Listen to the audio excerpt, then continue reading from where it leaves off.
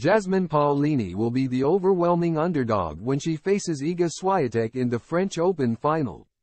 Pocket rocket Jasmine Paolini has a plan for the biggest task in tennis, taking down Iga Swiatek at Roland Garros.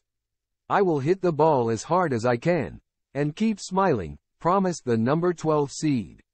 World number 1 Swiatek is the red-hot favorite to complete a hat-trick of titles here and win her 5th Grand Slam today. She is 4-0 in major finals.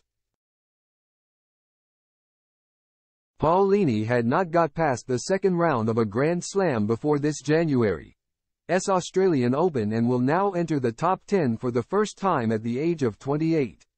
She is also through to the women's doubles final with her fellow Italian Sara Errani.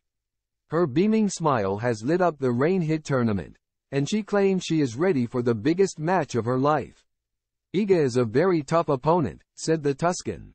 "She is an incredible player, a great champion. She is trying to win 3 times in a row. I have to go on the court and enjoy myself, take advantage of the good moment I am in and try and hit the ball as hard as I can, and keep smiling.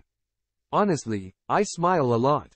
When I am not smiling, it means that I am not feeling great. My coach is always worried when I don't smile in practice or a match." Paolini, who is 5 feet 4, admitted, "I wish I was taller, because I could serve better. But it's okay that I am not." The Italian compensates for her lack of size with great speed around the court. And the Polish speaker, who chats with Swiatek in her mother tongue, credits her African ancestry for her athleticism.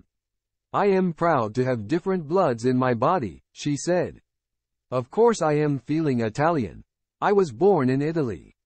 My mom is Polish, but my grandfather is from Ghana. I think I am fast because of Ghana."